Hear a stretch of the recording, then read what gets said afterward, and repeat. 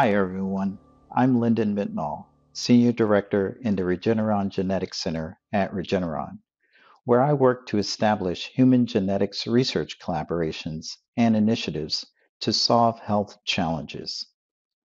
At Regeneron, we harness the power of science to bring life-transforming medicines to people with serious disease. We are a leading science and technology company dedicated to translating science into medicine, which has led to many FDA-approved treatments and product candidates in development, almost all of which were homegrown in Regeneron's laboratories. We are also very dedicated to fostering the next generation of scientific innovators who can solve humanity's greatest challenges. Our commitment to diversity, equity, and inclusion guides our STEM education efforts. Regeneron collaborates with leading organizations like Base 11 to drive equitable pathways to careers in STEM in three important ways. One, expose young minds to the power of science. Two, equip students and teachers with vital STEM skills. And three, elevate the best and brightest minds through research experiences, STEM competitions, and science challenges, like this Regeneron Science Talent Search, the Regeneron International Science and Engineering Fair, and our DNA Diversity Challenge, which I'll talk more about in a moment. First, I'd like to share a little bit about my own journey. When I was in college, I had the opportunity to participate in programs like those that Regeneron helps to fund. And it was these STEM programs that introduced me to biomedical research, which then empowered me to pursue a career in science. In addition, these programs gave me the opportunity to meet great mentors who guided me in making key decisions in my career. Building those professional relationships with great mentors can change your life. Regeneron's STEM commitment is one of the many reasons why I'm so proud to work at this company. And now more about the DNA Diversity Challenge. Through this challenge, we wanted to engage with this diverse community of solution seekers interested in changing the world. Last spring, we posed a critical challenge to you to help increase the inclusion of Black Americans in genomics research. The lack of diversity in genomics research creates limitations to the understanding of the meaningful differences that may cause or protect against disease. Increasing participation of Black Americans in genomics research will directly contribute to medical advances and therapeutics that can benefit everyone. Many of you submitted your innovative ideas for addressing the known barriers of participation. Thank you to everyone who took the time to be a part of this important challenge. I want to now send a warm congratulations to our winners. The ideas and proposals awarded will help shape the ways Regeneron and collaborators from across the healthcare, academic, and nonprofit sectors combine their unique strengths to address the barriers of participation.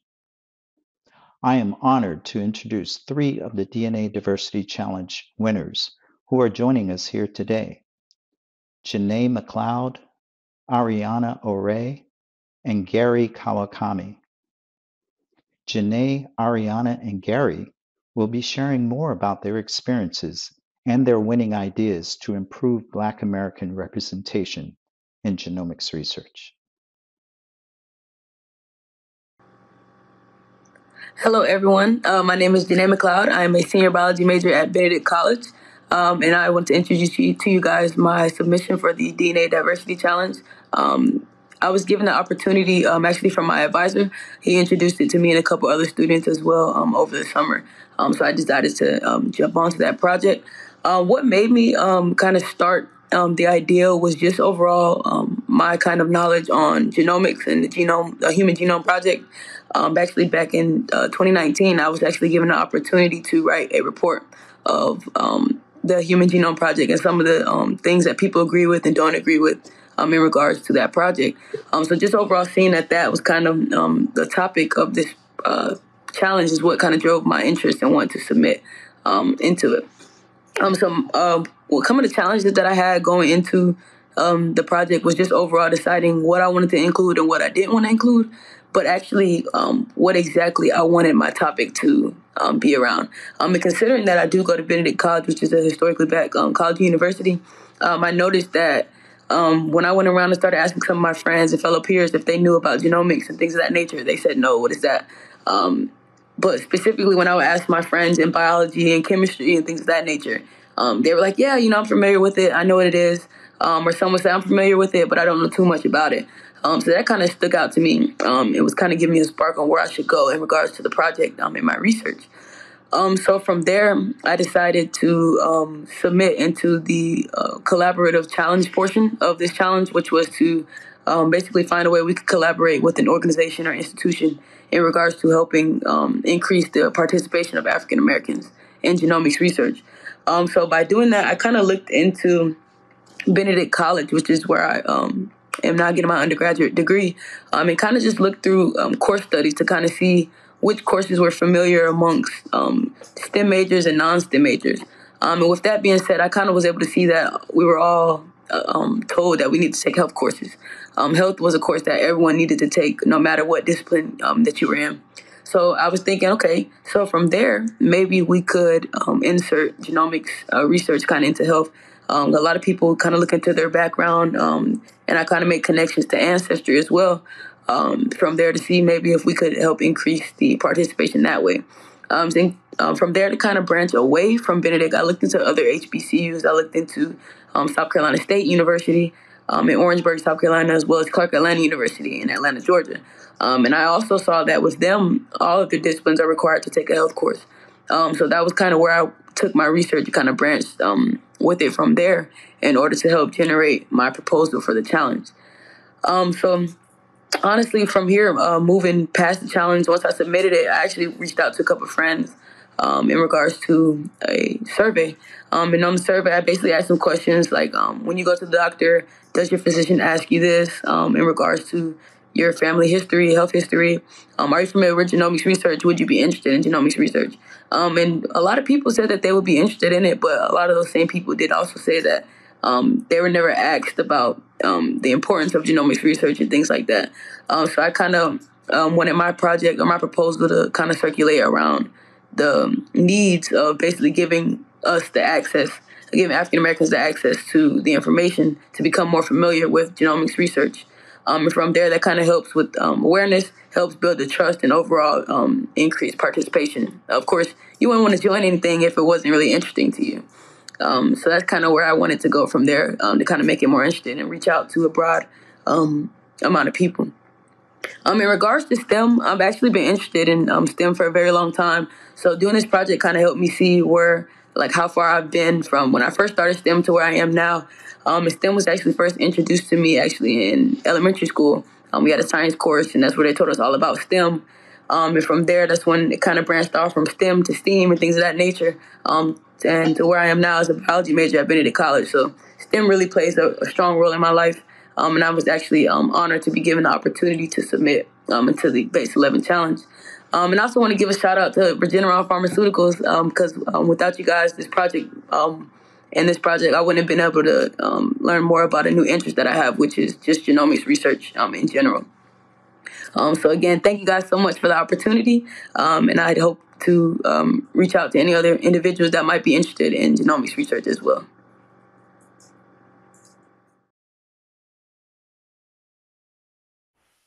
Aloha. My name is Gary Kawakami. I'm an architect by profession. Being an architect, as I might have mentioned before, my background, my education, and my interests are very wide. Um, I mean, we have to be a little bit of an artist, which I am. You have to be a little bit of an engineer, which I'm not, and not necessarily interested in being. You have to be able to compose your thoughts because some of our work has to do with presenting ideas or getting permits, etc. But I have a wide range of interests. As I said, I've always been interested in science, technology as well. So my background is more of a generalist. But one thing I found when I discovered the whole world of innovation challenges, because I've always been kind of an inventive type of person. Um, I maintain like a record of all of my ideas, good or bad. I don't care if they're bad. I still usually record them. I've got a book of about 300 plus pages of inventions or innovations, which I guess I'm a procrastinator and maybe not a follow through kind of guy.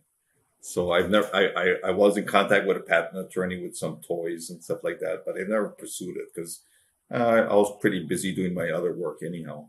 Um, they covered a range from toys, sports, housewares, exotic, experimental type of things, retail ideas, goofy ideas, novelty ideas, all kinds of things. Anyhow, I've always had this interest in invention and innovation. So when I came across the innovation challenges like on Hero X, um, I would just look through them. And if I saw something that usually it's if I have an idea, like I see the challenge and sometimes I just say, okay, I think I know what might work. Other times I think I might have an idea, but I got to think about it a little longer. But, if the challenge sounds like it's something that I could address or handle, then I will try to respond to it. Um, and in some cases, in fact, in many cases, it is going to involve something that I'm not necessarily expert or really proficient in, but why I think I kind of address the idea that with STEM education, it doesn't mean you're a scientist or a mathematician or a physicist or a doctor. It just means that you have an appreciation for the reality that science, technology, engineering, and math present because those things work. We would not be speaking like this if people had not discovered developed all the technology that makes it work. So to me, that's a validation that some things are very real and they work. We're not able to do this if people do not have, I think, the interest and the talent and the skill to apply to creating the internet, screens, apps. All of those things are related to people's affinity to find solutions. And with the challenges that I came across, I would have to kind of pick and choose what makes sense for me, what I think I can address. So sometimes, even if I don't know this particular field, I'm willing to at least use my general knowledge of what might work, because a lot of times solutions are probably possible from people who are lay people. I think sometimes some of the challenges, from what I've noticed, it may be that those who are in that profession or in that field of technology, because they're working in it, they may come to an impasse or something that they cannot quite figure out. And I think the whole idea of innovation challenges like Hero X is that, okay, maybe there's someone who's outside of that field. In a way, naivety can work for you because you don't know enough to be, I think, limited by assumptions or predispositions that you've accumulated over time. You don't know. So you just say, well, what about this? And maybe sometimes it'll work.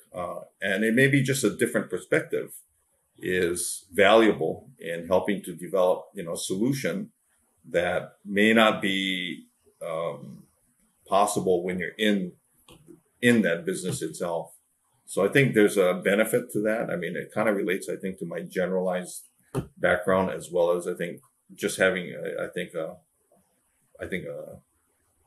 natural curiosity about a lot of things. I just I'm kind of a pest to some of my friends, because I'm always talking about a variety of things and making jokes about things and all that. And basically, it's like, what where did that come from? Because one thing I do like to do, is I like to me, and a lot of what I consider innovation is, and I think that's one of the fundamental things about innovation is connecting things that were formerly not thought to be connectable. Um, Invention is something completely new. Innovation is something that maybe is not completely new, but it's taking things that have been developed before and using them in new ways that had not been anticipated.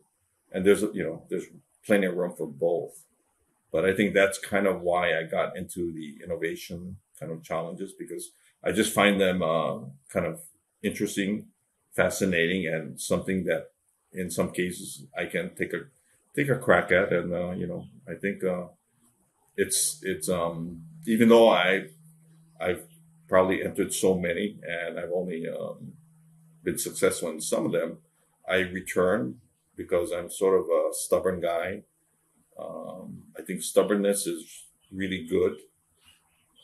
Nothing wrong with that in almost anything except when you're wrong. But I kind of like the challenge of new things all the time too.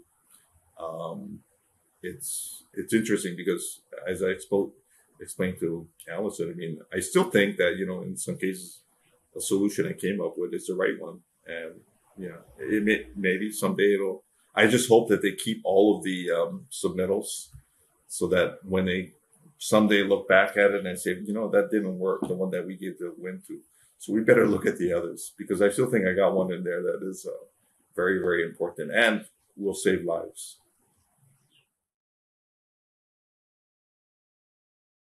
Hi, my name is Ariana O'Ray.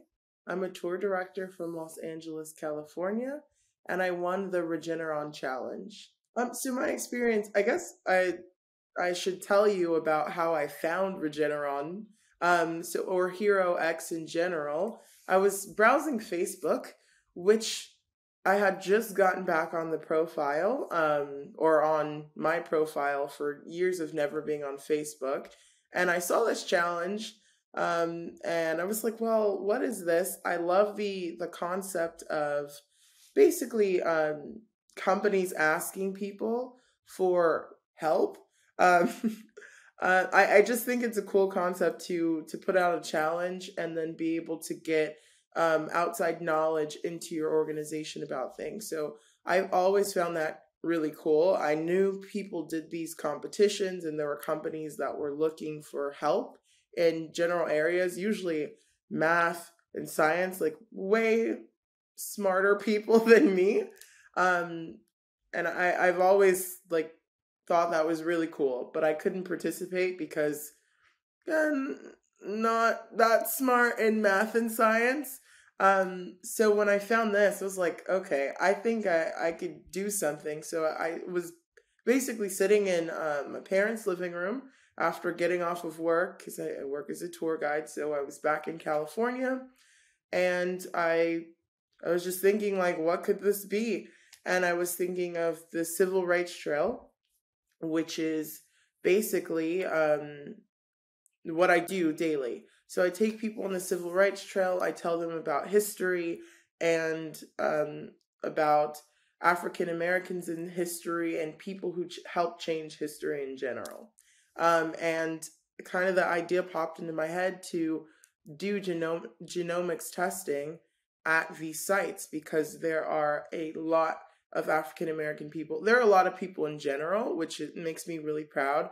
People are really interested in their history, but a lot of African Americans are there as well. So I was like, I think it's kind of perfect. You can combine education with genomics, because people, once you get through these sites, some people come out angry, some people come out like really upset, but a lot of people in general come out of these sites very proud of like how far African Americans have come. So a lot of these sites are museums. Museums are the main parts of them, but they're not just like a regular, you go into a museum and you learn about the dinosaurs. You're learning about history for one, And not that recent, or not that that long ago, this history just happened. And then on top of that, you're learning about all of these struggles that people went through and that your ancestors went through. And by the time you come out of it, or when I come out of these museums, usually I'm proud. Like, we did a lot, from all the repression and slavery and all of that bad history. And we are turning into doctors and lawyers and scientists. Like, I really like what Base 11 is doing with young people in general. Like, they are taking a STEM and STEAM and allowing people who might not get those opportunities to progress. And, like, in general, we can do great things. So I really enjoyed that. So I think that's what I channeled into this project, was like, we've come so far. So it was allowing people access to the sites because they're placed so close to historical sites on the Civil Rights Trail. And then also allowing people to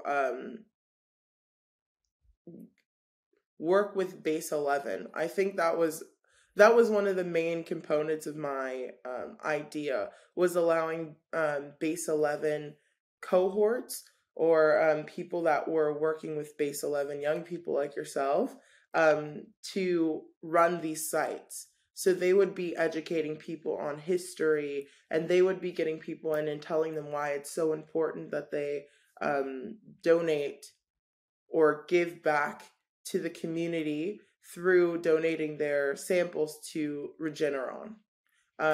Because, and some of my project, I focused on Henrietta Lacks. So basically, Henrietta Lacks was this Black woman who died of cancer. But before she passed away from cancer, her cells were taken. And those cells were basically able to, they revolutionized science in a certain way, because her cells basically regenerated very quickly. So scientists were able to do tests on that. And basically what happened to her was completely unethical. But from what happened to her, she saved basically millions of lives. So really, the concept and the core of the idea is going back to ethically asking people to donate, because it's so important to get DNA from a diverse group of people. And I really appreciate Regeneron for basically setting this up to allow African Americans and help African Americans to donate, because from that we're able to create drugs and solutions for us, because typically that doesn't happen. So I really appreciate it. I'm glad that I was able to participate in this and help with the solution. And I hope you all enjoy the conference.